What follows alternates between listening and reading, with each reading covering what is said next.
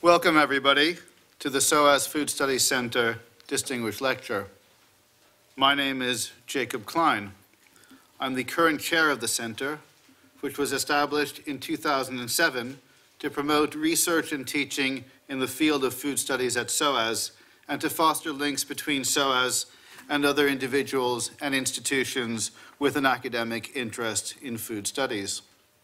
The center runs a weekly seminar series, convenes workshops and conferences, and oversees a master's program in the anthropology of food.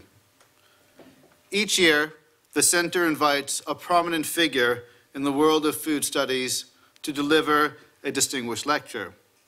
Previous speakers in the series include Sydney Mintz, Melissa Caldwell, James Scott, Yotam Ottolenghi, Amita Bhaviskar, and Alan Ward. Several of the previous distinguished lectures have been recorded and can be viewed via the SOAS Food Studies Center web pages and YouTube playlist. Tonight's lecture by Professor Krishnendu Ray will also be recorded and made available online. The lecture will be followed by a Q&A session, and after that, you are all warmly welcome to join us and the speaker for drinks and nibbles. The reception will be held in the foyer just outside this lecture theater. Tonight's distinguished lecture has been made possible by the contributions of several people and institutions. We are very grateful for the help we've had from Patrick Campbell in the SOAS AV team, from Mukta Das, who has just completed a PhD at SOAS in the anthropology of food, and from several student volunteers on the MA Anthropology of Food program, Natasha Bunzel, Apurva Sripati, Missy Malik Flynn, and Ananda Binkhorst. The assistance and support that we have received from Jane Savory and Charles Tayende Ubzel in the SOAS Center and Programs Office has been outstanding. In fact, every major event that the center has held since we were established nearly 12 years ago, from distinguished lectures to book launches to conferences, has been made possible by our stellar colleagues in the Centers and Programs Office. Since 2014, the SOAS Food Studies Center has enjoyed the collaboration and sponsorship of Gastronomica, the Journal of Critical Food Studies. Tonight's lecture will be published in the journal, as have several previous distinguished lectures. We are deeply grateful to Gastronomica, to its publisher, the University of California Press, and not least to its outgoing editor, Melissa Caldwell, and its outgoing managing editor, Rebecca Feinberg. Melissa Caldwell is here tonight. Before introducing the speaker, I would like to invite her to say a few words. Melissa?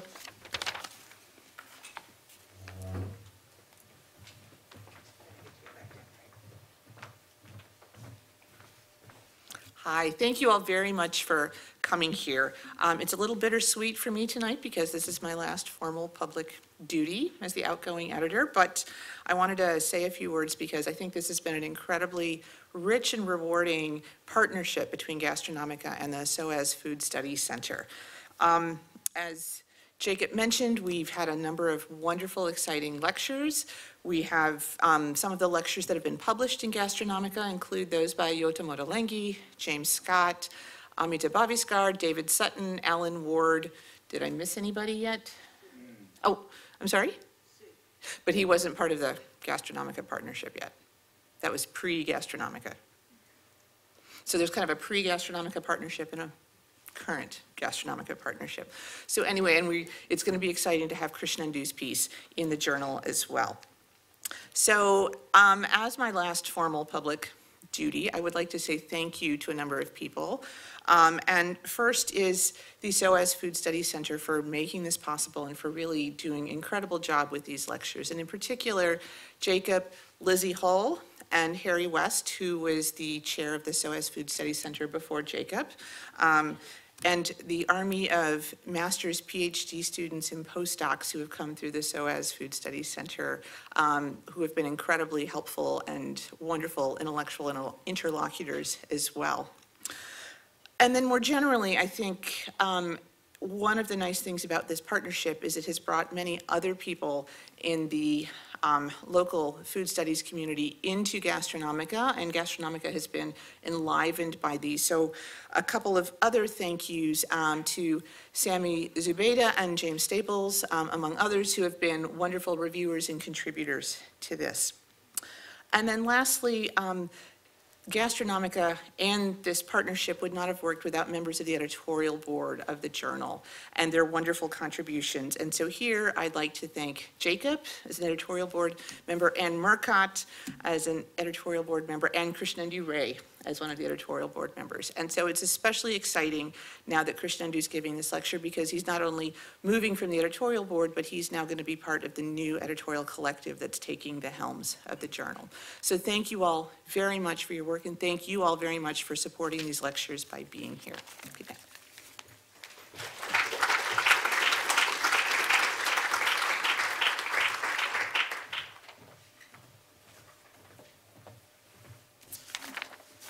Thank you, Melissa. Krishnendu Ray is a leading figure in the world of food studies. He is chair in the Department of Nutrition and Food Studies at New York University, and until recently, president of the Association for the Study of Food and Society. He is also, as mentioned, one of the incoming editors of Gastronomica. Ray was for many years based at upstate New York's renowned Culinary Institute of America, where he developed and led their School of Liberal Arts and Food Studies. Ray holds a master's degree in political science from Delhi University and a PhD in sociology from the State University of New York in Binghamton. He is most renowned for his scholarship on food and migration, through which he brings the culinary lives of migrants to the center of our discussions of cuisine and modernity. His first monograph, The Migrant's Table, Meals and Memories in Bengali American Households, was published by Temple University Press in 2004. Employing ethnographic methods and questionnaires, Ray invites us into the everyday lives of middle-class West Bengalis in the United States, showing how cuisine is shaped by migrant experiences and demonstrating, and I quote from the book, how migrant practices illuminate the ambivalence of modern actors toward locality, community, and authenticity, and toward the home and the world. His most recent monograph, The Ethnic Restaurateur, published by Bloomsbury in 2016, explores the American culinary field from the perspective of immigrant chefs and restaurateurs in New York City. The book is a crucial corrective to previous scholarship in the sociology of culture, which has demonstrated the importance of tastes in ethnic foods in the accumulation of cultural capital of elite diners in cities, while at the same time failing to take seriously the work of immigrant entrepreneurs as creators and shapers of such tastes. As tonight's lecture will further demonstrate, Ray's work has also moved beyond the empirical ground of migration and food in North America. A beautiful 2015 essay on the pleasures of an Indian Ocean cuisine urges us to rethink cuisine beyond the territorial strictures of nation-states and regions. In Curried Cultures, Globalization, Food in South Asia, a collection of essays co-edited with Tulasi Srinivas and published by the University of California Press in 2012, Ray and Srinivas argue that while global culinary flows are not new, contemporary globalization is marked by a particular sense among urban middle classes of ever closer cultural proximities, and that South Asian cuisines and culinary entrepreneurs often play an important role in creating this sense. Throughout his work, Ray combines scholarly rigor with methodological creativity, intellectual breadth with political sharpness, and theoretical sophistication with serious attention to the material culture of cooking and the multisensory nature of food. As a writer, researcher, and institution builder, he is a true pioneer in the field of food studies. It is a great pleasure and honor to welcome this year's SOAS Food Studies Center and Gastronomica Distinguished Lecturer, Professor Krishnendu Ray.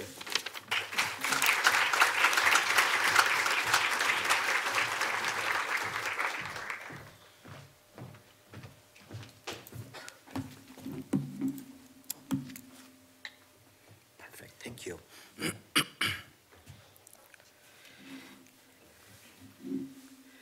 So thank you, Jacob, and thank you, Lisa, for this invitation.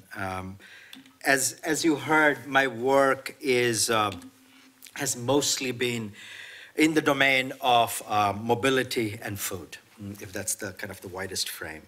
I would say almost the opposite of the rich literature on roots and terroir.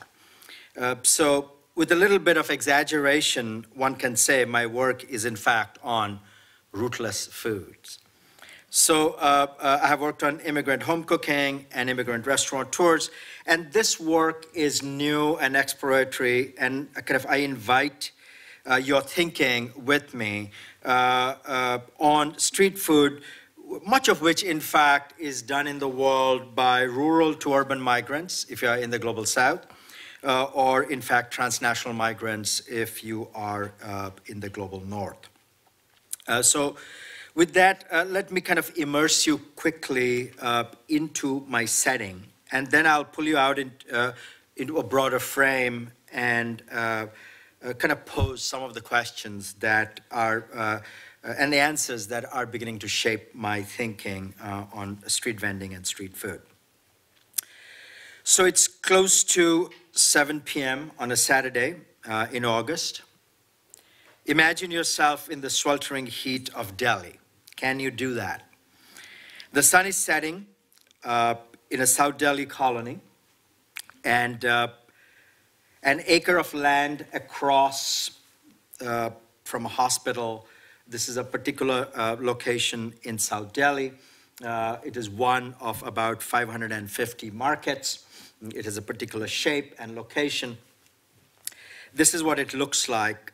The market sits adjacent to a heavily trafficked road, churning dust and smoke, and the cacophony of horns and vendor calls produce a surprising envelope of calmness. The intersection is set up between 4 to 6 p.m. And would be dismantled in the wee hours of the next morning. It has over 200 fruit and vegetable sellers, clothing and houseware hawkers, and a scattering of cooked food sellers. A Y-shaped plot of land, as you saw from the map, it is on other days the location of a car repair shop and an auto stand that you can see behind. The two arms of the Y, streets on other days, enclose a working class settlement of domestic workers, waste pickers, and vendors. It faces the hospital, behind which is an upper middle class Delhi Development Authority colony, scattered with majestic jamun trees. Almost 70% of colony residents are customers of the vegetable market. A 2016 study, in fact, showed in Bangalore shows that almost 75% of rich and poor households shop at informal vendors. It's a very different structure than what we see in the global north. And the market is a spatial and a social meeting ground of classes, and I will talk about that a bit more. The better off and less sensitive shop early, between 6 to 8 p.m., while working class populations shop later to get better deals, which is usually after 9 p.m. It is not only a functional space, but a source of entertainment, which is heightened late at night as maidservants make their way in clusters with made-up hair in sparkling attire, seeking talk, leisurely loitering, chow mein, which is now an Indian dish, and chole bhature. Okay, in fact, my cousins think that Chinese food in India is better than Chinese food in China.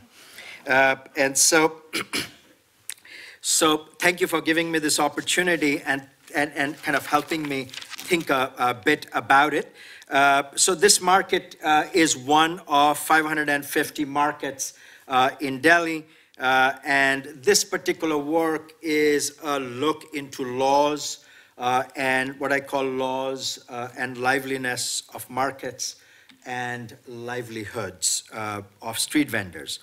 I have initiated this work specifically with Shalini Sinha, who is who works with a fascinating organization called Women in the Informal Sector, Globalizing and Organizing, WIEGO. You will see a lot of references to it, WIEGO, which is an exemplary instance of globalization from below, and I'll talk a bit about it.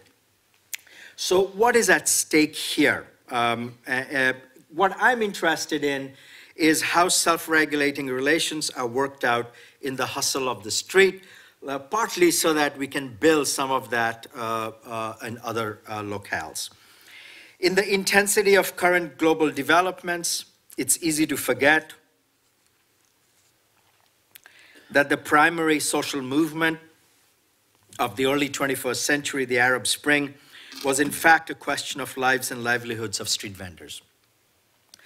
Tariq el-Tayyib Mohammad Bouazizi set himself on fire on December 17, 2010, in the face of harassment and confiscation of about $20 worth of vegetables, a pair of scales, and a wheelbarrow by municipal authorities in a small town in Tunisia. The movement spread ferociously after his death on January 4th, 2011, which is almost exactly 8 years ago, across the southern rim of the Mediterranean. The importance of Mohammad Bouazizi's rebellion hinges on questions of law and regulation of public spaces. So this is a project with a large research group with more than 24 collaborators. We are learning how to work with each other. Anthropologists, sociologists, historians are not good at working with each other often. And with advocates working on urban food, vendor livelihood, and liveliness of cities, as I said, and the law. We are looking at questions of culture, economics, politics, and the built environment. The second thing to note is that we work in different cities, and my attempt is to find out what we can learn from each other practically in our advocacy work and conceptually in our theoretical work. For instance, what does it mean to score a major legislative victory in Delhi in the enactment of what is called the Street Vendors and the Protection of Livelihood Act of 2014 that technically legalized vending for almost 10 million vendors, okay? Unprecedented in the world. But of course, like everything in India, you can have a lot of progressive laws and implementation is far, far behind. And one of the challenges we are facing there is that, in fact, vendor groups do not have enough capacity to, in fact, intervene once they are technically given the power. In particular, what is the lesson for us, for someone like me, who feels defeated by the unsuccessful end of what we called the Lift the Caps campaign in New York City in 2017. The effort collapsed at the end of December, where we were trying to basically trying to double the number of licenses from about 3,500 to 7,000. In New York City, to give you a sense, there are about 20,000 vendors, but only 3,500 licenses. So only a small percentage are legal. And in fact, what it does, it creates a massive market, black market in vendor licenses. So the point was not to increase the number of vendors, but in fact, put downward pressure in the black market, because that's a major problem in terms of source of livelihood for poor vendors, which I'm going to talk about a little more. Thirdly, there are two kinds of bridging acts we hope to achieve between theory and practice and between the academy and various publics. That's why I'm particularly excited to present this work today, which is in a bit of a mixed audience. That is because we think pure theoretical critique is inadequate at this moment of peril for democracies, so we have to find a way for the sophisticated analysis undertaken in the academy to reach the public, especially in the United States. I will return to that point in a bit. Next, what is interesting about the attention to street food for food studies, the field I have worked on for a bit, is that it adds a new locus to the triad of rurality, domesticity, and haute cuisine that dominates the field. And cooked food has in fact become rarer on the streets in the global north. And that has gone hand in hand with the reach and power of the modern welfare state and stringent municipal regulation. Because so much of food studies has been built around Euro-American concerns, it has avoided engaging with street food revealingly other than as historical studies, because eating on the street has in fact been in decline in Europe and in North America for the last half century. The next thing about street vending that kind of interests me and intrigues this group of researchers is that provisioning from the street throws a critical light on the drift in northern cities towards corporate supermarkets as the preferred model of supplying the city. In contrast, the older model of public markets, in some relationship with mobile vendors, may have been a better framework of food distribution that I think the developmentalist illusion has sought to erase from our memory. We see that right now in South Asian cities, Southeast Asian cities, is the possibility of that bifurcation between supermarkets, or are we going to work with public markets and street vendors that we have also gone through in New York City. Sustainability and social justice may be better served by older models in the global north and the current model in the global south, which needs, I think, a bit of a theoretical resurrection. And this gestures towards one of your professors' work, Elizabeth Hull's work, that I hope to learn more from in the near future. This new attention to street food has the potential to change the flavor of the politics and poetics of good taste, and kind of a potentially, I think, in some ways, reground the palatal and philosophical expectations of gastronomy that has come to dominate the field, marking the transition from a 20th century welfare politics to an uncharted world of micro-entrepreneurship, risk and precarity in the 21st century. And it, I think, opens up a new theoretical frame towards urban food socioecology that attends to a visceral materiality structured into the built environment of a living and a livable city, where local markets can be remembered and imagined as a locus of a pre-corporate past and a post-liberal future. Fifth, I'm particularly interested, in fact, as you would have guessed from now, in inter-class relations around street vending. First, in the domain of law and regulation, and especially in the making, breaking, and working around the laws that we see, including the domain, a very interesting domain of public interest litigation that has particularly developed, and I'm going to talk a little about it in India and South Africa. In the area of the everyday practice, as I said, and the data from Bangalore shows that, in fact, most middle class and upper class folks in India and much of the global south, in fact, shop with street vendors. And the third, in fact, is the leadership of organizations, of street vendor organizations. This is NASV, the National Association of Street Vendors of India, a street vendor project in New York. WeGo, which is the organization I referenced, SEVA, which is Self-Employed Women's Association, and SEWU, which is Self-Employed Women's Union in South Africa. By the way, in South Africa and in South Asia, especially India, some of the earliest feminist organizations were labor organizations and in the domain of informality. In these three domains, which is law, everyday practice, and advocacy, classes are obviously working together, even when they are embroiled in routine miscomprehension, which is, of course, Bourdieu's big contribution. I'm interested, in fact, in these collaborative scripts and mechanisms, so to say, the convening power of food is one way to think about it as a window into the working of participatory democracies. And I'm going to reference a bit of the recent sociological literature, which is beginning to see the importance of these kinds of spaces. And one example of it is Eric Klinenberg, a recent book just came out, Palaces for the People, who pays attention to the question of libraries and childcare centers, bookstores, and parks. These are places where people gather and linger, making friends across group lines and strengthening the entire community. And we have had some kind of interesting what I call civil society theorizations that we have to engage with. Klinenberg calls these spaces the social infrastructure. And he gives those examples as ways in which kind of to strengthen social relationship. And some of my thinking is how to add street corners and marketplaces to that discussion without busting the concept. And these proposed sites that I think, in fact, would be necessary to expand the ambit of the sociological theorization from the global north to the global south.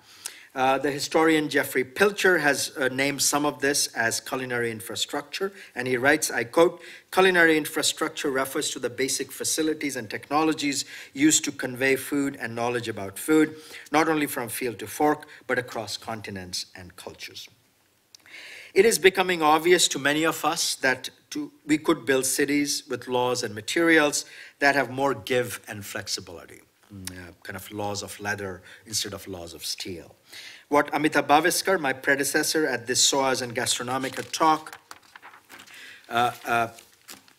characterized as liveliness of the law, okay? The question is, could good food be made congruent with good livelihoods in a lively city? So I want to pay a little attention to this concept of liveliness of the city. And by the way, this should give you hope. This will mark the sections. So you know that there's an end to this thing, and when you're getting bored, you can count them down. So the underdeveloped idea here is liveliness of the city, and liveliness is what Jane Jacobs underlined as an active, interactional, mixed-use sites of residence, play, recuperation, and business, and urban planners have already registered that. Only when cities are created for everybody can they provide something for everyone, she wrote. Walter Benjamin told us that streets are the dwelling place of the collective, which he argued was an effervescent social group in excess of the functionalist logic of capitalist urban planning and held together by an improvisational mode of street life. Liveliness is what is generated in the shared use of public space by different groups of people, not always in harmony, but some degree of managed conflict.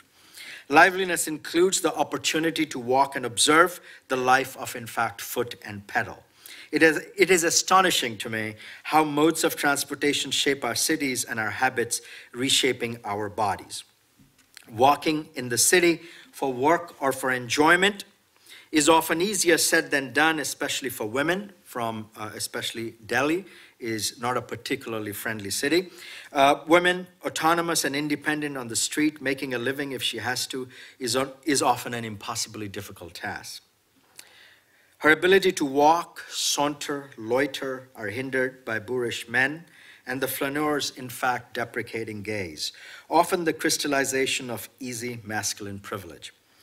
To enjoy loitering without becoming unnecessarily visible, as Shilpa Phadke and Samira Khan have asserted, Lauren Elkin notes cuttingly in her study of flaneurs, and I quote, pardon the vulgarity, she writes it, so I'm just reading it.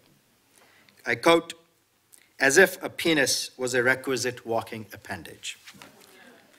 Walking without eliciting comment or surveillance is what has been highlighted by urban feminists like Phadke and Khan in Mumbai to Elkin in New York and Paris.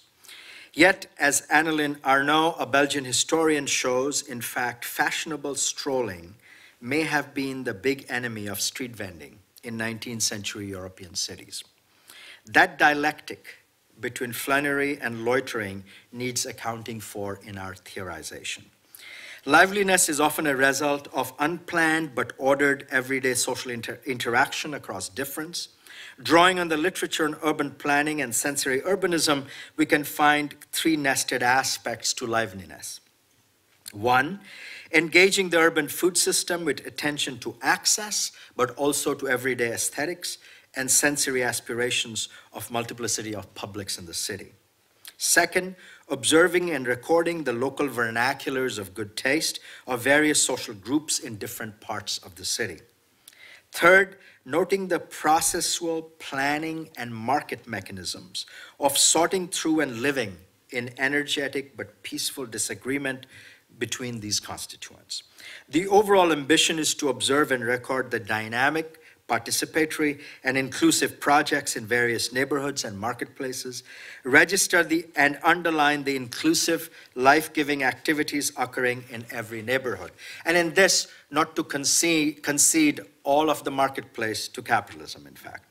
Furthermore, we agree that it is clearly not a good idea to abolish street food prematurely if we want to protect poor people's livelihoods. For that, we need a new infrastructure of post-liberal legal innovations. And South Africa and India are showing some examples and some of the problems with it. In the long run, it might even be better to revive street foods in the global north in light of the lessons from the south, perhaps as we already see with seasonal fairs and local public markets, hopefully without too much heavy-handed aesthetic curation. David Zetland observes, I quote, "I think that developed countries could borrow habits from the developing countries. More street vendors, shared taxis, mixed-use buildings to improve street and urban life. Some of that is already happening around you. In the global north, the informal sector is smaller than it is in the global south, but not altogether irrelevant, as a recent study called book called The Informal American City, Beyond Taco Trucks and Day Labor, investigates garage sales, informal parking lots, community gardens, etc. So it's also become apparent, as Andy Merrifield notes, the poor global south exists, of course, in Northeast Paris or in Queens and Tower Hamlets, and the rich global north also lives high above the streets of Mumbai, if you have noticed that obscene building, and flies home in helicopters to its penthouses in Jardins and Morumbi in Sao Paulo. So yet today we are in the throes of a new regulatory offensive launched in cities such as Bangkok and Shanghai to push back, if not eliminate, street vending. Shanghai has effectively eliminated street vending and turned it into corporate outlets. Bangkok is trying to do the same. The new regime in Thailand, for instance, is once again trying to clear the streets of the food vendors. A recent policy brief penned by Wigo notes alarmingly, since 2014, the Bangkok Metropolitan Authority has led a campaign to reduce the number of vendors under the motto, return the footpath to the pedestrians, which is always an argument about flow, either traffic, cars, or people. Poor people as an obstacle to flow of other things. They have reduced the number of licensed vendors by more than 17,000 and have removed more than 500 of over 700 designated vending areas. The new regime is attempting to reverse what the previous government had promoted as, in fact, culinary tourism. In the process of engaging with sociologists and anthropologists, our attention was drawn by historians like Hasia Diner, who has extended the contemporary analysis backward and outwards to millions of Jewish peddlers from Eastern Europe and the Mediterranean in the long 19th century.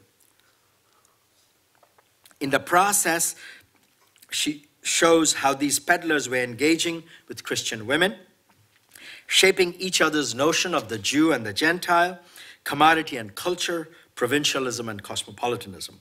Diner's work on Jewish peddlers raises questions of the relevance of the comparison between the peddlers of early modern Europe and street vendors in the global south today that directly connects to Lawrence Fontaine's beautiful book called The History of Peddlers in Europe, who shows how the word peddler and the various synonyms reveal a hidden social history.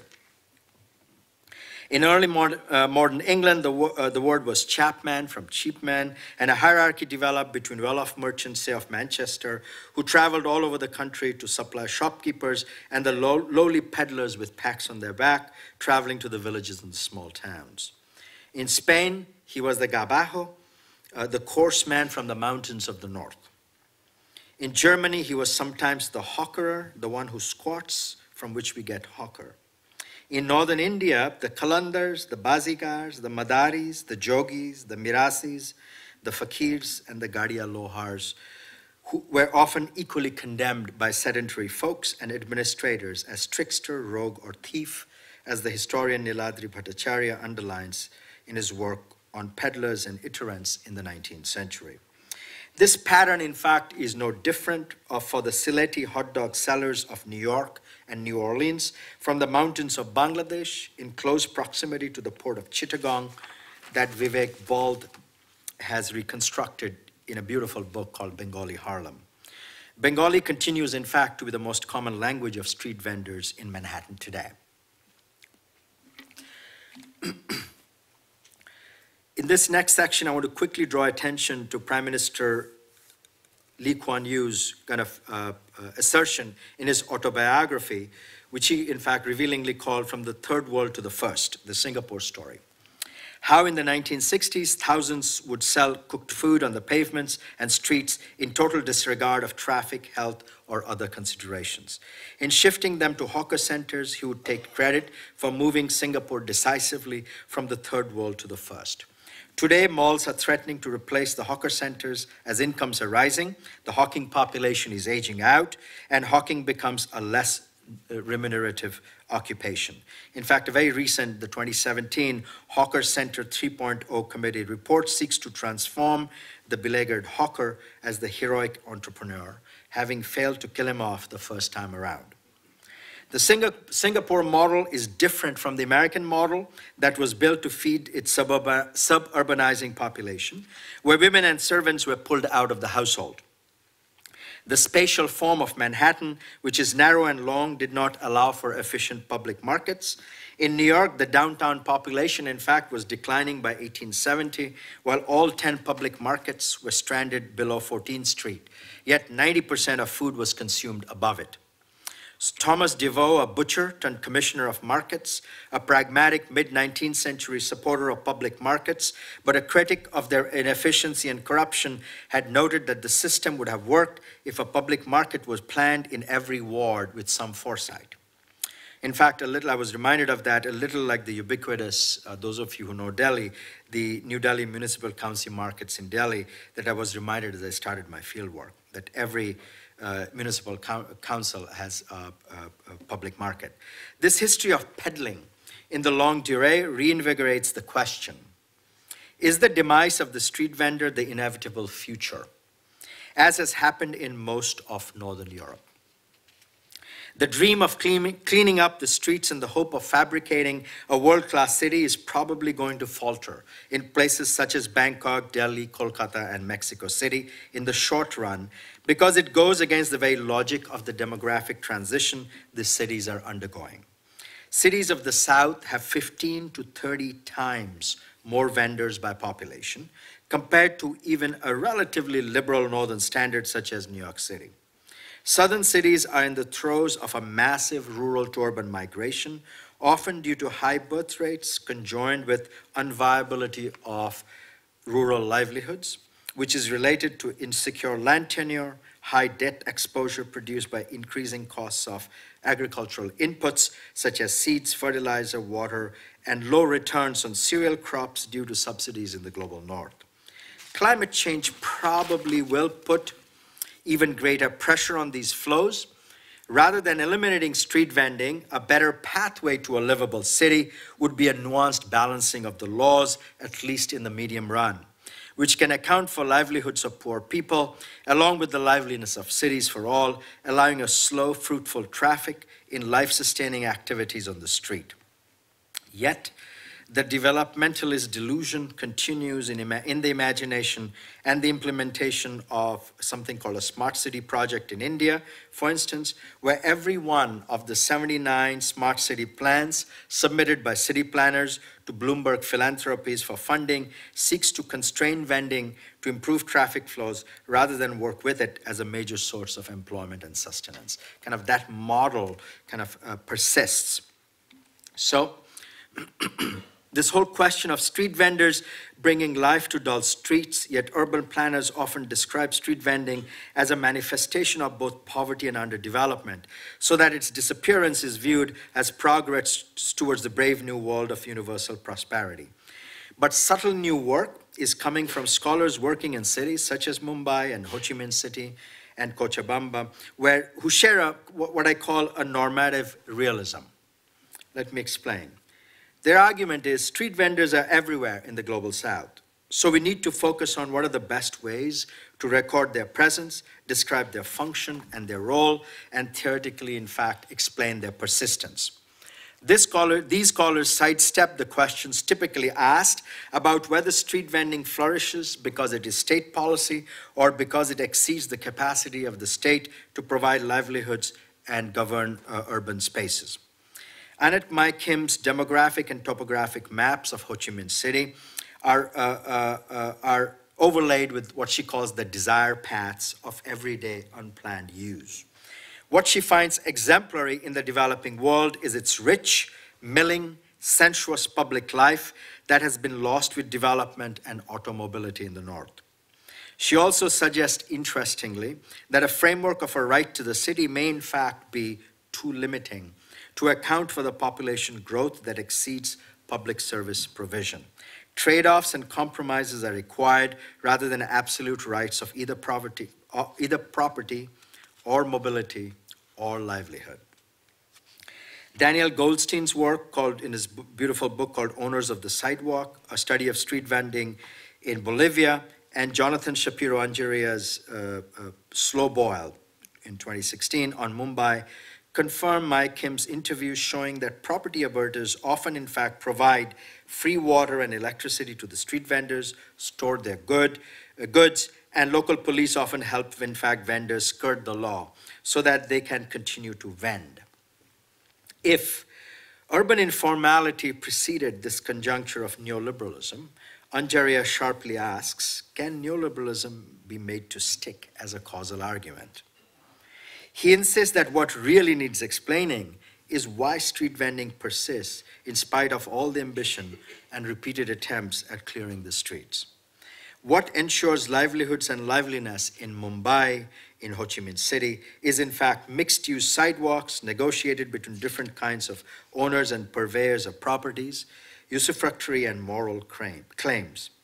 Instead of the straitjacket of developed cities with their massive infrastructural costs and unsustainable consumption patterns, we might in fact benefit from inquiring into the conditions of the survival and efflorescence of the cities of the global South, with their frugal per capita ecological and infrastructural imprint and visible environmental costs. As you must be aware, nothing is hidden or whisked away in the cities of the South. In those contexts, street vending is a symptom of the quiet encroachment of the ordinary under conditions of precarity. So this question of good food for better livelihoods, that's one of the questions we are struggling with. It is obvious to some of us that street foods have become attractive for culinary enthusiasts recently. That is partly because of democratization of taste and partly because of the increasingly competitive omnivorousness of gastronomes who acquire cultural capital by showing fluency in consuming local food globally. As you must know, Lonely Planet now has both a web-based and a print-based guidebook called The World's Best Street Food, published in 2016, and the height of haute cuisine chefs' interest in this subject is marked by my colleagues at the Culinary Institute of America, their big fat book called Street Foods, which was published in 2016. But it also has something to do with the materiality of street foods and their capacity for, in fact, visual representation on Instagram and Pinterest. As you saw in your poster, street food, in fact, make beautiful pictures. Compared to domestic cookery, street foods tend to be visually attractive. That is, they tend to stand up compared to, in fact, peasant cuisines with their stewed yellows and browns. Because they are often raw foods that retain their color, fruits and vegetables such as mangoes and coconuts, corn and peanuts, or ceviches, for instance, or fried and sweet foods such as empanadas, tostadas, samosas, jalebis, kebabs, even tart flambés, pizzas, sweetened breads, and treated meats such as sausages and hot dogs. They're all portable, visually attractive, rare foods of the poor that stand out visually, say in contrast to, if you're not convinced yet, to stews and dals which is out of a lot of angles and light. It still doesn't look that good on Pinterest. They are often, of course, also crispy, crunchy, spicy, sour, sweet, and typically eaten in small bites, which is always more interesting, especially in the context of affluence.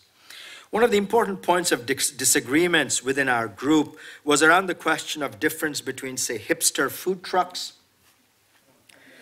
and immigrant street vendors that relate to culinary omnivorousness and the end of old-fashioned snobbery. Okay? Are food trucks and street vendors part of the same universe or very different things? Some argue that the more fashionable food trucks should be seen as a form of gentrification of the street. Fabio Parasecoli, one of my colleagues, reminded us of the gap with his use of a lovely Italian linguistic distinction between cibo de strada, which is the old street food, and the stylish Anglophone street food. Now, if you go to any of the Italian cities, you will see street food there. You might even have in the next one there. Yet the fact that both in European and Japanese cities we have very little cooked food on the street, yet much of sidewalk cafes and alleyways says something about the lure of these liminal spaces in spite of the apparent death and disdain for street food. And so in the process we realized that we have to grapple with the gap between the street and the sidewalk. There are liminal spaces not exactly on the street, but are open to the streets, such as, of course, yakitoris in Tokyo, or any tapas and pincho bar in Spanish cities, for instance. There's kind of the openness onto the street. There's a robust discussion about whether such spaces should be included within the ambit of our project. Instead of defining away the problem, I want to keep open the analysis of the gaps and the connections between sidewalk food and street food, and between the weekly fruit and vegetable markets we see everywhere in Europe and the cooked food on the sidewalk cafe. What might be the relationship between, for instance, the proliferation of yakitoris and the elimination of street vending as we saw in Tokyo right after the Second World War? In fact, Tokyo had the largest number of street vendors anywhere in the developed world because the markets, in fact, had been flattened by Allied bombing. Okay? So the recently insurgent power of food as an object of gustatory and aesthetic interest has not gone unnoticed by advocacy groups for street vendors in New York and New Delhi, who were initially suspicious of gastronomic interest in their objects of labor and livelihood. For instance, the Street Vendor Project, with whom I work in Delhi, and in New York, founded by Sean Basinski in 2001, was mostly indifferent to the nature and quality of the food served by vendors until the hosting of something that some of the younger volunteers and interns convinced him about, called the Vending Awards, for the first time in 2005. Since then, Basinski has been eager to cultivate the attention garnered by good food for the benefit, all within quotation marks, with the benefit of livelihoods of the vendors and seeking changes in the law. Similarly, the National Association of Street Vendors in India is also working with an eye to this gastronomic interest. They have hosted an annual street food festival since 2008 to draw attention to the relationship between livelihood, law, hygiene, and good taste. So the question of good food cannot be ignored as a possible cultural resource for improving the lives of the urban poor and reforming the legal framework for trade on the streets. The street food festival I attended in Delhi in January 2018 had about 130 stalls, hosted over 500 vendors serving foods across urban India, with over 60,000 mostly young professionals and student visitors who came to eat and listen to the inevitable celebrity chef Sanjeev Kapoor. Many street vendors earn, in fact, 500 times more than their regular income during the three-day festival. States in India are replicating the model in state capitals, and various ministries of tourism now invite NASV to their programs, which is very interesting to watch, the institutionalization of street vending as part now of state governance in India. So in this penultimate section, I want to draw some quick attention to something I've gestured towards before. I think few of these initiatives, say in the Delhi one, in protecting the livelihoods of the urban poor could have been consolidated without a major legal innovation in Indian jurisprudence that has emerged since the late 1970s. That was done by expanding access and lowering the demand for standing, which is crucial in law, via public interest litigation. Nandita Haksar highlights the Right to Food campaign, which led to the distribution, in fact, of cooked meals in schools, following a Supreme Court order in April 2004, the passing of the National Employment Guarantee Act in August 2005, and the passing of the National Food Security Act of 2013. And in fact, it was public interest litigation on behalf of street vendors that also influenced the legislation eventually in 2014 that legalized vending as a mode of protection of livelihood.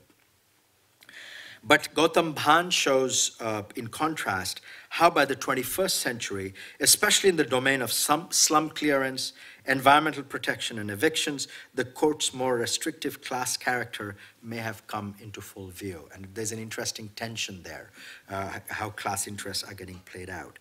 The crucial question is, can an opening, such as the expansion of standing and shortcuts to access to the courts by the poor, not as individuals, in fact, one of our biggest challenge in New York City is we cannot bring a petition on behalf of vendors other than in the political process, not in the legal process. As individuals, but as collective groups, as prisoners in India, as bonded laborers, as women, as slum dwellers, as street vendors, which is precisely, of course, what makes it a public interest litigation compared to any other legal intervention. Be used to secure the rights collectively in law in the space of the built environment. This is what Bhaviskar comments as, in fact, the liveliness of the law, the negotiations around it. Based on the Delhi experience, my answer is a qualified yes, especially in the domain of right to livelihood. The post-liberal, post-colonial legal order may, in fact, be more flexible than the standard liberal architecture of individual rights and individualized standing as enshrined in American law we face in New York City. So I've given you a sense of some of the questions that we are wrestling with and some of the research that is going on. So in closing, I'm going to say this. To shift from the dour and pessimistic mood of his previous work on neoliberalism, David Harvey had to leave behind Lefebvre's Imagine Paris of 1968 and go south to Porto Alegre, Brazil, where he found the strange collision between neoliberalism and democratization. The case, in fact, of the Warwick Junction street vendors in Durban, South Africa, is an even more acute instance of collective action in a post-liberal world. It is a compelling story of how about 8,000 street vendors, many of them women, forced their way into a collaborative urban planning process. An exhilarating proof of how poor people, in sensitive collaboration with urban planners, can enliven a city center, as Keith Hart, the original theorist of informality, put it. Much of the early organizing work in Warwick Junction was done by the Self-Employed Women's Union of South Africa, which was launched in Durban in 1994, modeled after the Self-Employed Women's Association in India, which I think is an excellent example of South-to-South modeling and collaboration. SEWU was successful in securing agreement with the Durban City Council to install water supplies and temporary toilet facilities for the vendors, which was one of the ways of working against the argument of hygiene and risk, that what vendors need, in fact, are bathrooms and fresh water. Okay, and we have a similar example in Delhi from SEWA's work at the Ladies Market, which was also built, in fact, to protect women from harassment. Okay, and so that opening into collaborative and participatory planning was threatened by a proposed lease of the site, the Warwick Junction site, to a private company.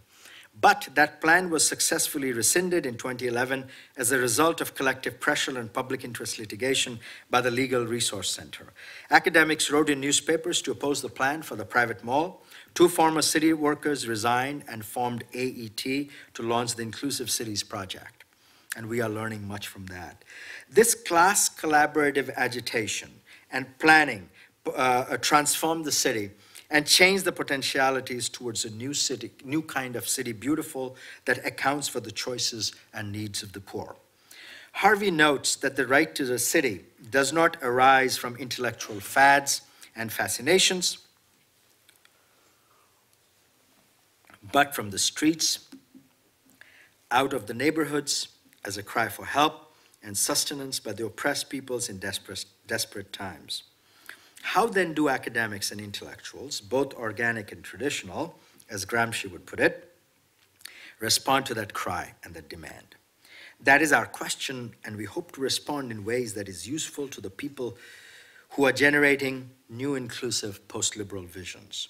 In Harvey's word, the question of what kind of city we want cannot be divorced from the question of what kind of people we want to be. What kinds of social relations we seek, what relations to nature we cherish, what style of life we desire, what, in fact, aesthetic value we hold. So it may not be necessary, and that's probably my last thought on this, to insist on the gap between the ethical and the ordinary aesthetic of good food. Thank you.